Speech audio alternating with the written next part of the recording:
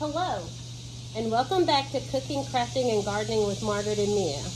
I have 2 yucca plants, and I have decided to remove the leaves from the bottom. One of the reasons is because when we water the plant, it sticks us a lot. So getting up really close, you can see that they have really pointy leaves. So at the bottom, I'm going to remove them. You don't have to be really careful with this yucca plant. It's very forgiving and it's a very hardy plant. So to remove the leaves, the only thing you need to do is to get in there and just kind of pull the leaves in like a downward motion.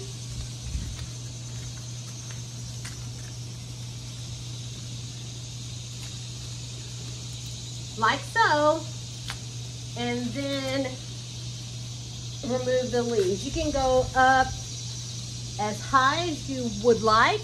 Again, it's not going to hurt the plant. One other thing that I've already done on this yucca plant is you can actually just snip off the pointy ends, and that would be a way for it not to stick you also. And again, by snipping off the ends, it's not going to hurt the plant at all. It'll bounce back, but it's another way to keep you from getting stuck.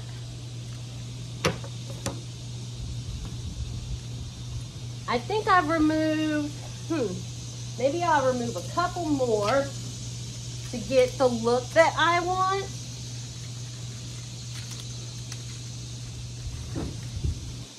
Now on this yucca plant, I actually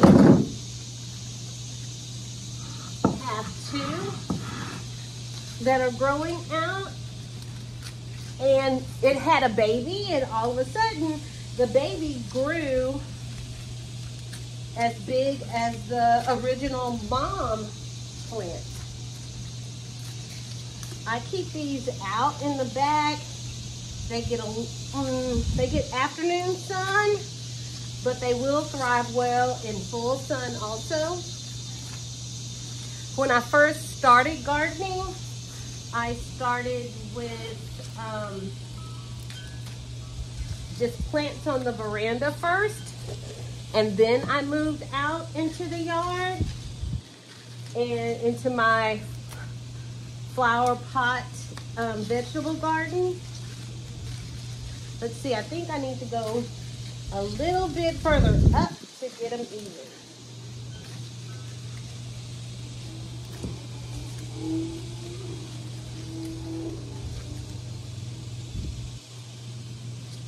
And there you have it. Removing the leaves from the yucca plant. Thanks for tuning in to Cooking, Crafting, and Gardening with Margaret and Mia. Have a great day.